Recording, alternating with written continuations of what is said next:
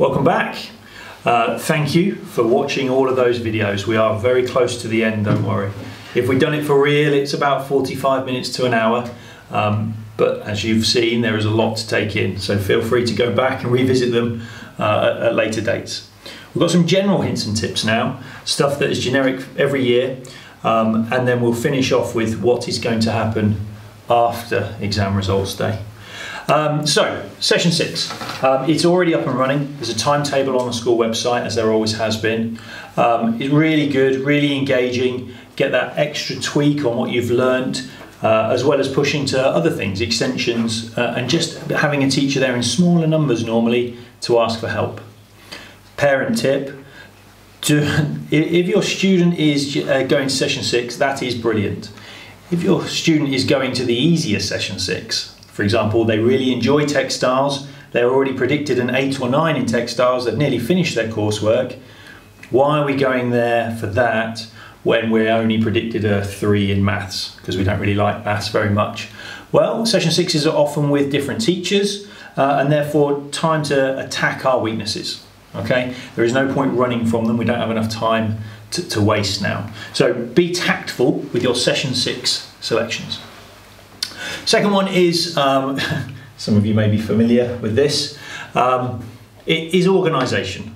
Okay, revision is hard. Do it in small chunks sometimes. Do it in subject, 20 minutes, 20 minutes, 20 minutes, 3 different subjects, whatever suits you. We put the mocks on purpose so that people can practice and try and see what suits for them. Mr. Bridgman says you must tidy your room. If your room looks like that, even now, you need to sort that out. It's not conducive, okay? You don't want to be working in an environment like that. It will just, too many things to fidget with, etc. So, job 1 after tonight's video is go and tidy your room, okay? Having that workspace is really important, especially if we end up getting people locked down or year groups locked down, etc. You may find yourself in that environment for 4, 5, 6 hours a day. We really need to be organising ourselves. And our phone, do we need our phone on while we're working and revising? No, because chances are you check it every 2 minutes, every time it pings with another chat.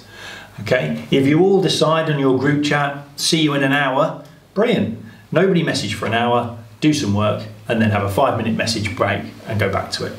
Okay, leave the phone downstairs, leave it in a sock, leave it somewhere else with a parent, come back and get it 20 minutes later. Make those tactics, it will make the difference. Homework. Homework still comes thick and fast. 2 ways to look at it. Number 1 is the Sims app.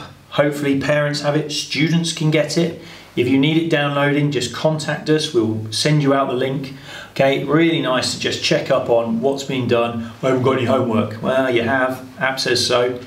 And then you'll also hear the words Teams, Microsoft Teams, and emails. Okay, so especially if we're not in, students should be checking Teams and emails definitely, and also keeping an eye on the app. Okay, they are told in lessons what their homework is, it's no surprise, but as we know, we do forget sometimes. So keep a track on that and make sure we're on top of it. I mentioned before exam timetables and mock exams. Obviously you'll get those before October half term. What I would ask for you parents and students is to make sure we have this stuff. So a scientific calculator, but it can't have Wi-Fi functions. There was a phase when loads of them did, not many of them do now. Okay. When it comes to black pens, we're talking black biro pen, buy like this many, okay? Ask Santa for 1 million of them, okay? Because why would you just take in one? The amount of students I see in going to an exam with like a half-chewed pen and the inside, it's rubbish, okay? Take in 5 or 6 pens, blue, black, pencil, ruler, etc. Be ready, okay? And have them in a clear pencil case, okay? And if you want a drink, that's fine. It's water, again, in a clear container. Get those things prepped and ready in your bag, good to go. If we're asking for iWatches for Christmas, that's lovely. Wow, what a massive, impressive gift. However, they're not allowed anywhere near exams. Neither are phones, okay? Every year I say the same thing. No phones, no phones, no phones. And every year somebody forgets, leaves it in their pocket, whatever.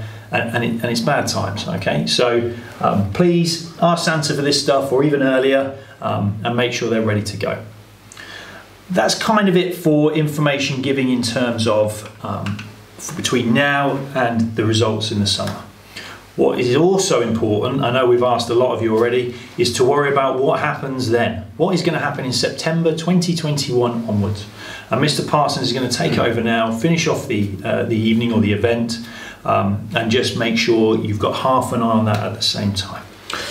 Thank you once again for your time in watching all the presentations this evening. I'm going to talk a little bit about post-16 now, and specifically Sawtry. Mr. Carpenter, head of sixth form, has started to visit year 11 in tutor time this week. So please do ask your son or daughter about the conversations that they've had and the information that Mr. Carpenter has been giving them. So we've been trying to do everything as normally as what we should be with students in year group bubbles. November the 12th, look out for details to come on our virtual sixth form open evening. And the most important message I can give to you is information is king, especially at this time when you're not able to physically visit us or visit elsewhere in terms of most people doing these events virtually. Please do keep this date to one side so that even if Sawtry isn't at the top of your list at the moment, please do make sure that you are able to hear everything we've got to say about our sixth form. This year, close to 100 students from year 11 came back into our year 12, our biggest year group for some years. Many factors in that, not just the success of the sixth form, the pastoral care that has been given to our students over five years. Although we didn't get to sit exams this year, year 13 didn't get to sit them, we still have maintained outstanding outcomes over the last few years. Not just outcomes in terms of examination results, every other facet of our sixth form that we're extremely proud of. So once again, please do listen out for details that will be on our social media. We'll email them out about that open evening. As I mentioned at the start, and as Mr. Bridgman has said, if you have any questions over the coming days or week, please do just drop us an email directly to the Academy email or to a member of staff, and we will get back to you as soon as we can. Thank you ever so much for your support once again, and we look forward to a really successful year with year 11. Thank you.